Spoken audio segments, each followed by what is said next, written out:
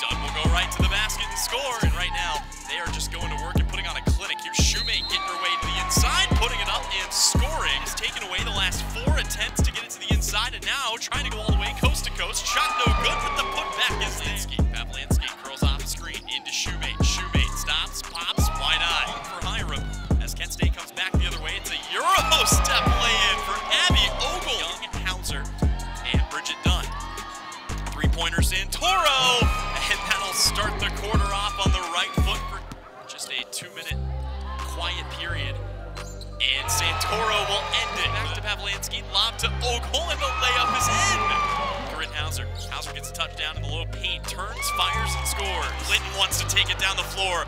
Look out. Goodbye. It's a lay-in for Lexi Linton. Kenny to Meyer. Here's a touchdown low. Thomas goes up strong and scores through the contact. It's down the floor. Lexi Linton a second time. Just as good.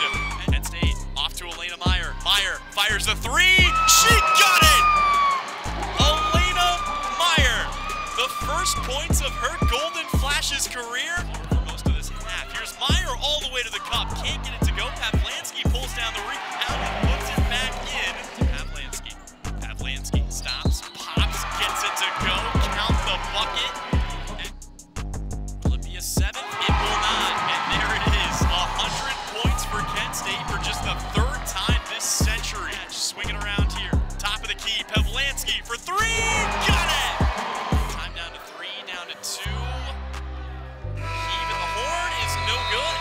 Your final. It's the 3rd time the Golden Flashes have scored over 100 this century.